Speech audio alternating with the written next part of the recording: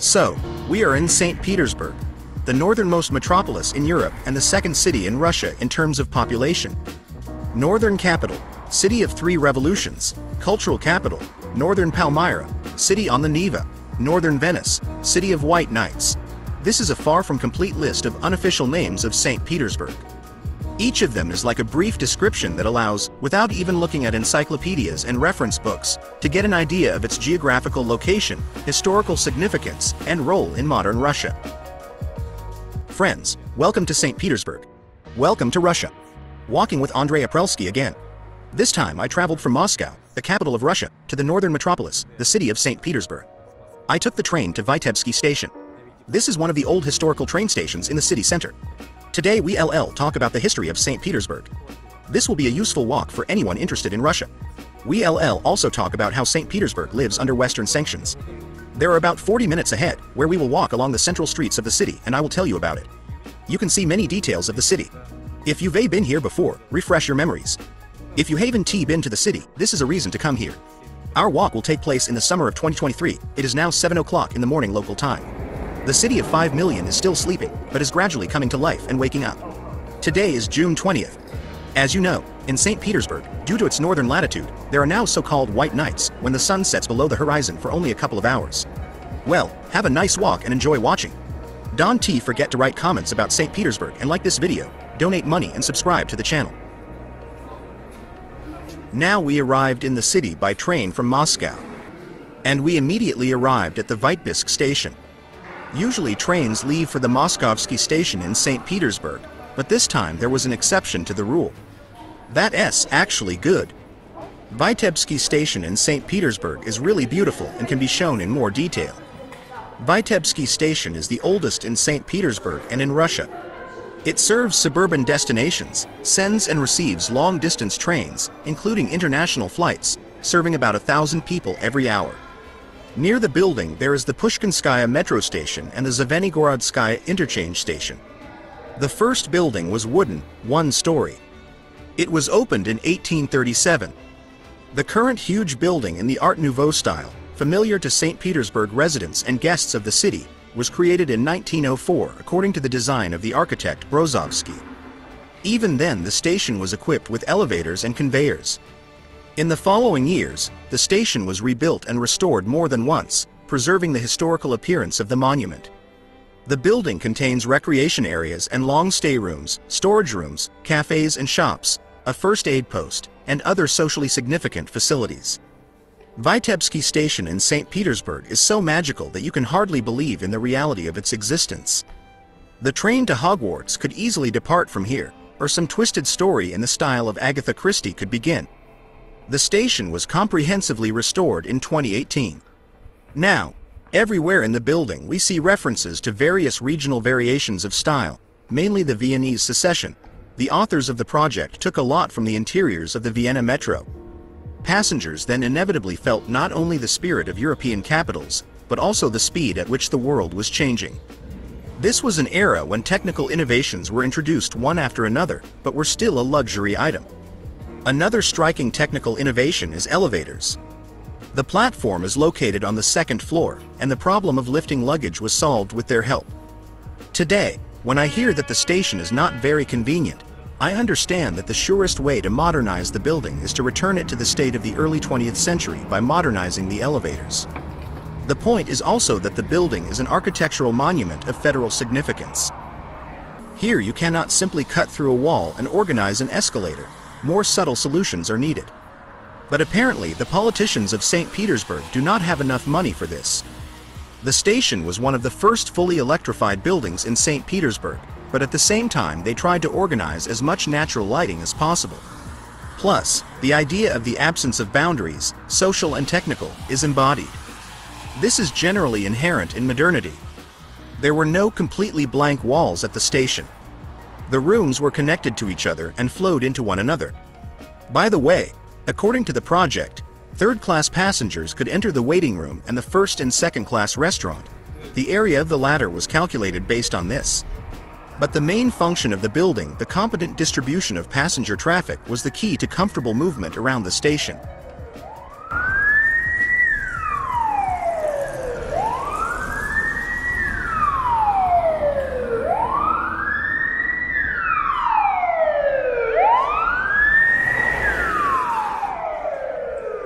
St. Petersburg, being the most important economic, transport, cultural and scientific center, St. Petersburg, with a population of 5 million at the same time, remains one of the centers of Russian history.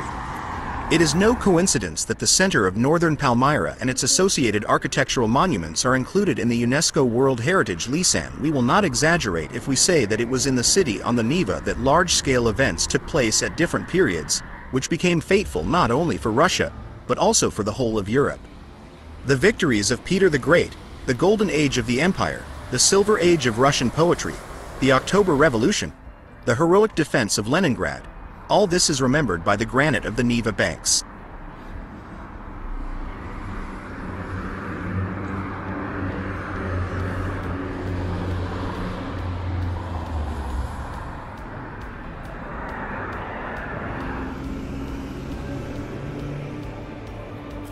During my walk, I managed to meet and talk with one Finn I knew. Unfortunately, I do not have a recording of this conversation. This is what he told me over a cup of coffee. Apparently, Finn Perttula told me, I expected to see Russians suffering under the yoke of sanctions, a destroyed country and other troubles. Alas, he was disappointed and apparently disappointed the Finnish press, which did not fail to interview him upon his return. It all started at border control. So he told me his story. The Russian border guards congratulated me on the fact that today I was the first tourist crossing the border. They were extremely polite and careful. I went to check out St. Petersburg, which I have visited dozens of times. The city looks the same as before.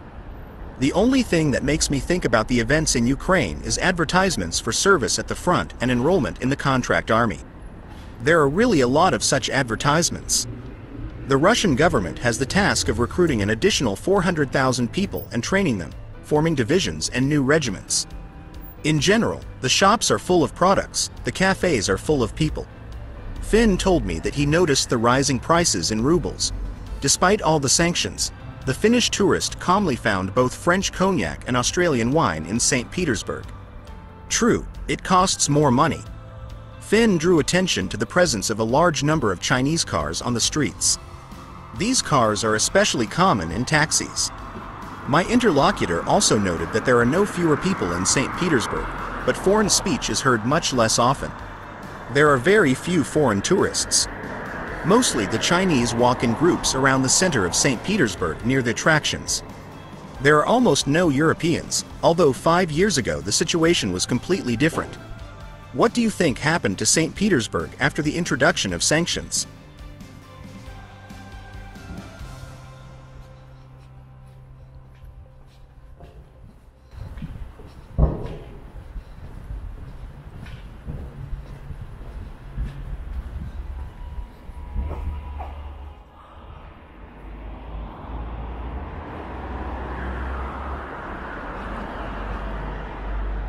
Meanwhile, we walk along the legendary Zagorodny Avenue of St. Petersburg towards a place called Five Corners. The history of Zagorodny Prospect goes back far into the 18th century, when the southern border of the city ran along the Fontanka River, and there was a real country with dachas and vegetable gardens.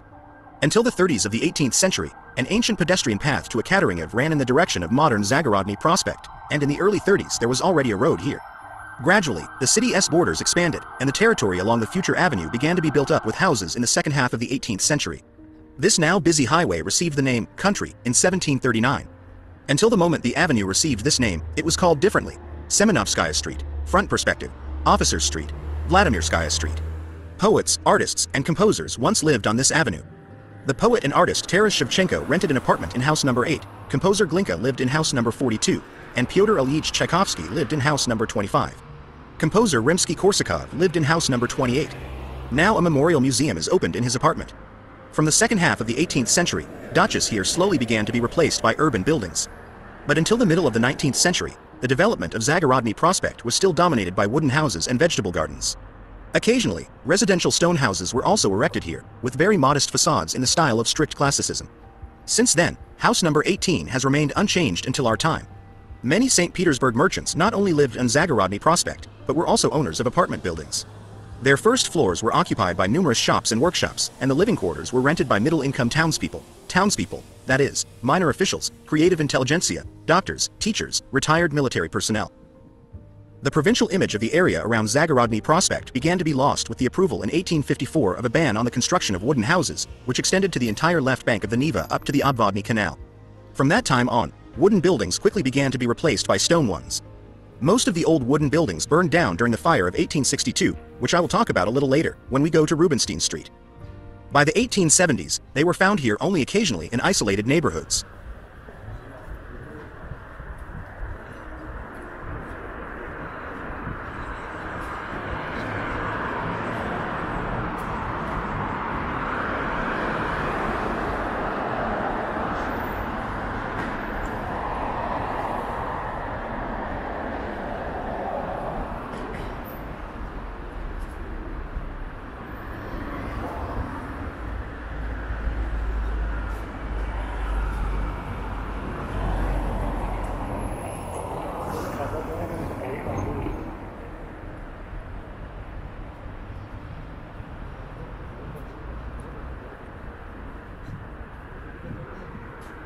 Zagorodny Avenue is one of four streets, Rubinsteina, Raziedziaya, Lomonosova, forming the famous and legendary intersection, Five Corners.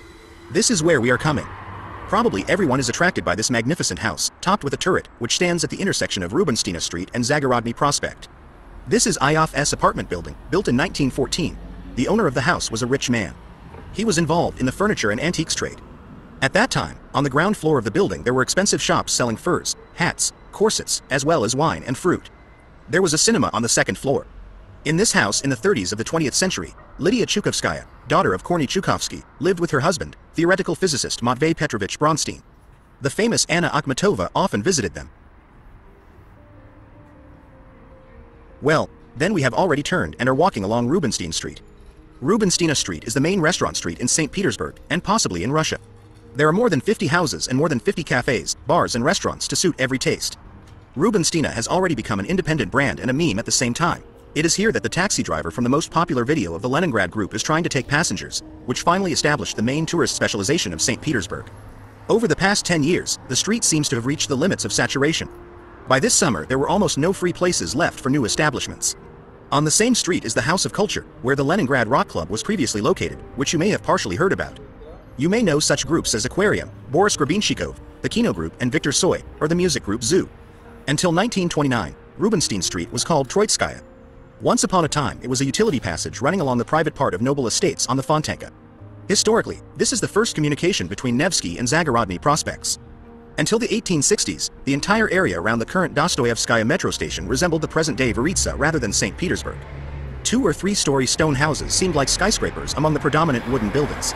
Some vegetable gardens, goats grazing, a dog barking.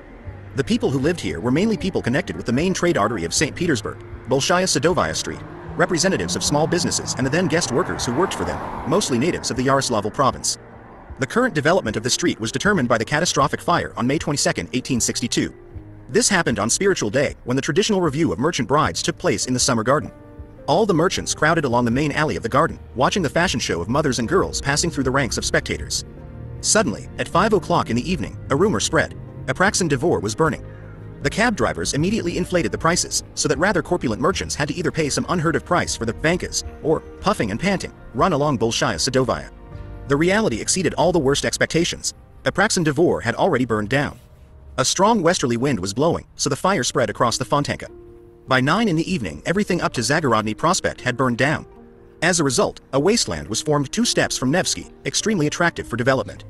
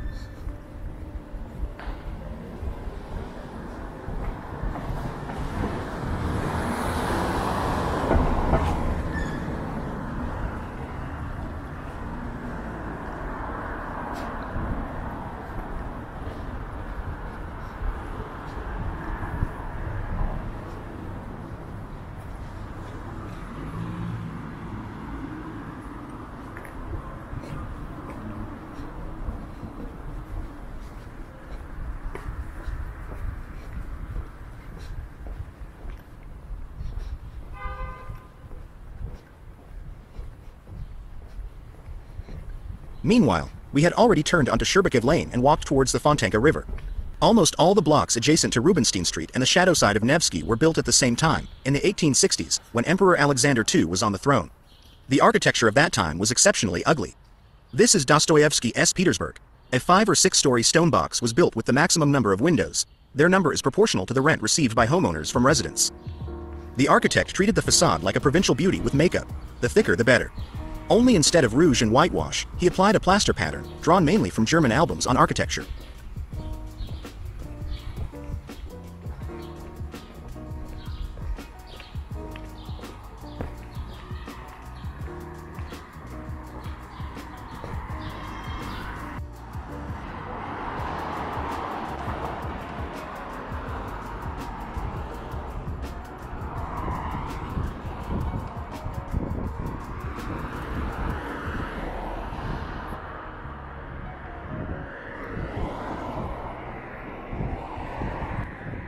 And we have already reached the Fontanka River. The Fontanka River is familiar to every tourist who has been to the northern capital. The watercourse originates from the Neva and stretches through the central and Admiralteyski districts of St. Petersburg to Galerny Island, where it flows into the Bolshaya Neva. There is an embankment on both banks of the river. Its eastern part, the even side, begins at the Prechechny Bridge on the Kutuzov embankment, and the western part, from the embankment of the Moika River, immediately behind the Summer Garden. This point is most often the starting point for those who want to walk along the embankment of the Fontanka River and admire its sights. The length of the embankment is almost 12 kilometers. Of course, this is a lot for a walk, and few people want to reach the end. Usually tourists are limited to the central district, interrupting the route at Nevsky Prospect, Lomonosov Bridge, or on Gorokovaya Street. You can see more interesting places and monuments on water excursions. The routes of such programs include the sites of the Fontanka River embankment in both districts, allowing you to save time and look at the city from a new perspective. Earlier in 1712, a small muddy, sometimes swampy and wide, up to 200 meters, river with islands and calm backwaters was called the Nameless Channel. It acquired its modern name in 1737 with the construction of the famous fountains of the Summer Garden. It was through its bed, on the site of the Pantelemonovsky Bridge, that an aqueduct was thrown from the high water and clean basin of the Likovsky Canal. With the development of shallow waters for construction, the width of the river gradually decreased. On its banks were built luxurious estates with separate harbors, a summer residence, the Palace of Peter the Great, and the Palace and Park Ensemble Summer Garden. Until the 18th century, it was the watercourse of the Fontanka River that was the border of the city in the south. In 1752, the riverbed was cleared and strengthened with a wooden embankment. Later, the famous architect Kvasov prepared a project for granite embankments.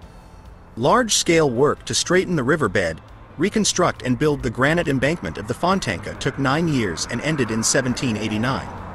Later, repeated cleanings of the Fontanka bed took place. In 1828, special dredging machines began to be used precisely for these purposes. As a result of cleaning work, the river became navigable, and in 1892 the first passenger steamships appeared in its waters. Today, pleasant boat trips along the Fontanka, inspection of mansions and residences on its embankment are included in the program of many tourist trips around St. Petersburg.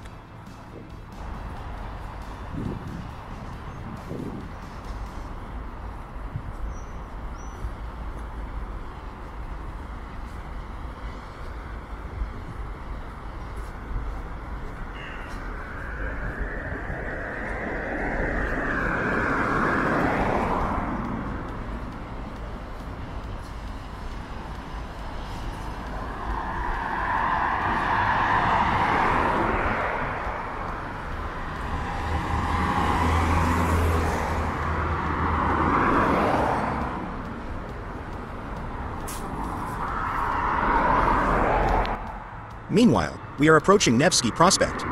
In front of us is the Anichkov Bridge and the Pink Palace on the right, the Beloselsky-Belorsky Palace. Walking along Nevsky Prospect, it is impossible not to notice the large pink palace of the Beloselsky-Belozersky princes, decorating the Fontanka embankment and the main street of St. Petersburg. It was built in 1848 and became a striking example of Russian Baroque, a fashionable style at that time. The architect of the palace, Stekenschneider, is also a famous master who built several residences and pavilions for the royal family and nobles in the northern capital and Peterhof. Andrei Ivanovich developed not only the external appearance and plan of the building, but also personally worked on its interiors. Anyone can visit the palace of the Beloselsky-Belozersky princes. To do this, you don't even have to sign up for an excursion, because in the former residence today there is a cultural center that regularly organizes theater, music, dance, and other events.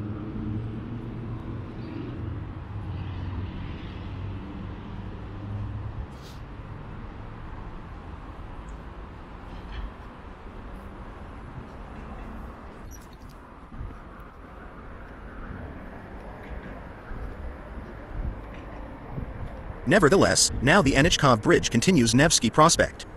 The Anichkov Bridge connects Spassky and Bazanyany Islands. The main city highway, Nevsky Prospect, passes through it. Perhaps every tourist walking around St. Petersburg has walked across the Anichkov Bridge. After all, it is listed in all guidebooks and is included in the list of the most important attractions. Interestingly, the design of the bridge is nothing special, but its highlight is a group of sculptures depicting the stages of taming a horse. The statues have long become symbols of the cultural capital. Various urban legends are associated with them. The horses on the Anichkov Bridge were installed in November 1841. It is known that the sculptor Pyotr Klot created monuments to decorate the site of the university embankment, which is opposite the building of the Academy of Arts. According to the project, the master had to cast only 2 figures, but Klot did not manage to finish the work on time, and Egyptian sphinxes were installed on the pier. Later, the works of Peter Klot were planned to be placed between the Admiralty and the Winter Palace, but they also changed their minds. As a result, the sculptor himself proposed using horses to decorate the Anichkov Bridge. Since there were only 2 sculptures, we decided to simply duplicate them. The finished bronze sculptures were installed on the western side of the bridge, closer to the Anichkov Palace. These were the works, a horse with a walking young man, and a young man taking a horse by the bridle, and plaster copies of them were temporarily installed on the pedestals on the eastern side. Duplicates were cast quickly, but Emperor Nicholas I presented them to the Prussian king. New ones were made only in 1843, but these sculptures also became an imperial gift. They went to Naples. Since 1846, the horse tamers on the Anichkov Bridge again became plaster. After this, Klot decided not to create any more copies, but to cast 2 new compositions, Young Man Charging a Horse and Young Man Overthrown by a Horse. Thus, in 1851, a famous group appeared demonstrating the 4 stages of taming.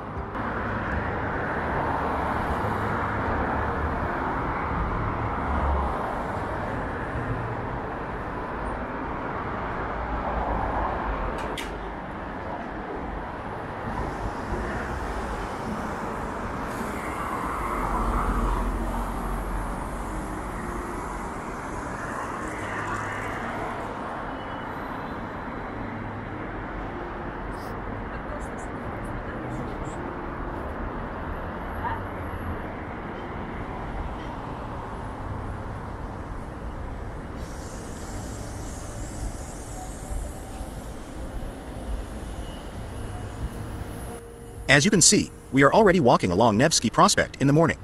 Nevsky Prospect is the main street of St. Petersburg in the very center, where many famous attractions are located. Its length is about 5 kilometers, and you can walk it from start to finish in about an hour. Nevsky Prospect appeared on the map of St. Petersburg just a few years after the city was founded. It developed as the main entrance road to St. Petersburg from the south, from Moscow and Veliki Novgorod. From the very beginning of the life of St. Petersburg, only one road led to the city from the south, the Novgorod Tract, which runs along the route of modern Likovsky Prospect. Around Karachnaya Street, the road divided into several paths. One of them led west towards the village of Pervashina and the estate of the Swedish officer Konau, to the mouth of the Fontanka River. It is obvious that it was initially used to transport food to the Admiralty, founded on November 5, 1704. This path was not easy. The road was often washed away. Much has changed since then as we see it. As Nikolai Gogol wrote, there is nothing better than Nevsky Prospect, at least in St. Petersburg. Today the words of the classic are still relevant. Thousands of tourists travel to the northern capital to see not just a street, but a real landmark. Any building on both sides of the highway is an architectural masterpiece and a piece of history. They are best viewed during the day. And in the evening go towards Dumskaya Street, popular with tourists, especially foreigners.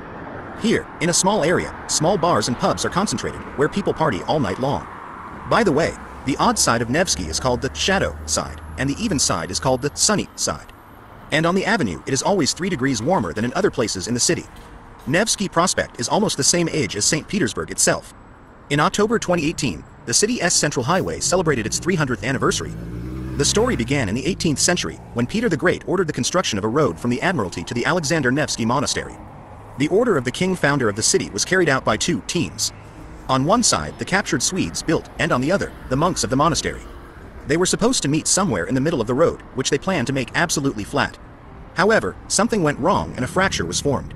In the place where the highway seems to break, today there is Vostania Square, which roughly divides Nevsky into two parts.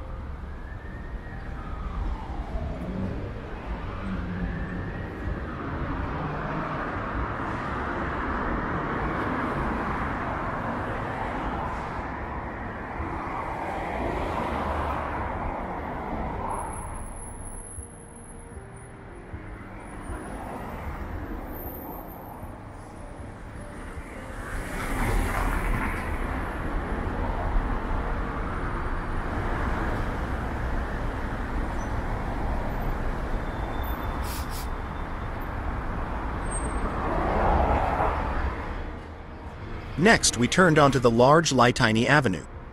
Now we are already walking along it. How do you like this scenic highway in the morning? The avenue was not always like this. The avenue received its name from the foundry yard, created under Peter the Great in 1711. Lytany Dvor was located in the area of the current Lytany Bridge over the Neva River. The production of copper cannons and other artillery weapons was located here. In 1713, the Lytany Dvor was connected by a road that would later receive the name Nevsky Prospekt. The name, Foundry Perspective, became official in 1738.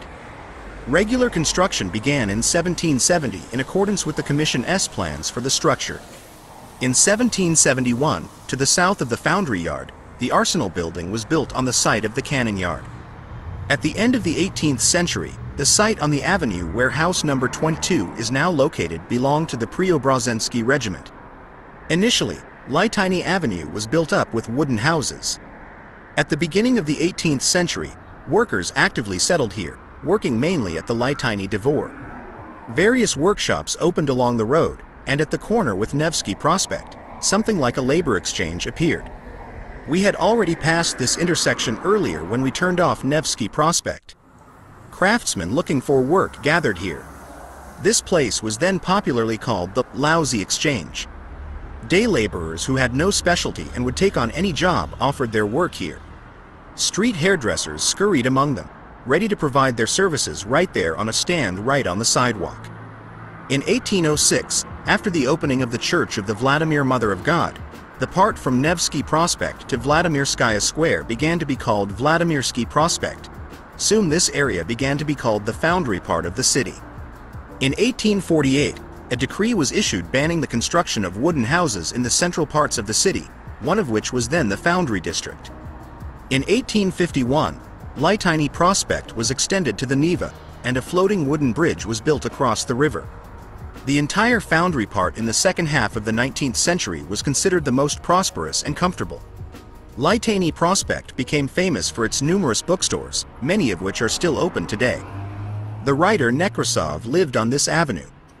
In 1852, house number 42 was built. Countess Yusupova lived here. In her youth, she was known for her beauty, and at the end of her life, she very much resembled the heroine of Pushkin's story, The Queen of Spades. There is a legend that the Countess was the prototype of this literary heroine. However, by 1852, The Queen of Spades had long been written, and Pushkin was no longer alive. In 1860, a house was built at number 36, fraction 2. This is Kresge's apartment building. At different times, Odoyevsky and Pirogov lived here, and the editorial offices of various magazines were located here. From 1875 to 1879, the legendary Lytany Bridge across the Neva was built, which rises every night to allow ships to pass along the Neva. In 1898, the House of Officers Assembly was built. Now this place is the House of Officers. In 1918, Lytiny Avenue was renamed Volodarsky Avenue. And in 1922, a monument to Nekrasov was opened on Lytiny Prospekt, and in 1946, his museum apartment was opened in the house at number 36, fraction 2. But bad luck. Already in 1944, the historical name was returned to the avenue. Since then, Lytiny Prospekt has worn it proudly and unchanged.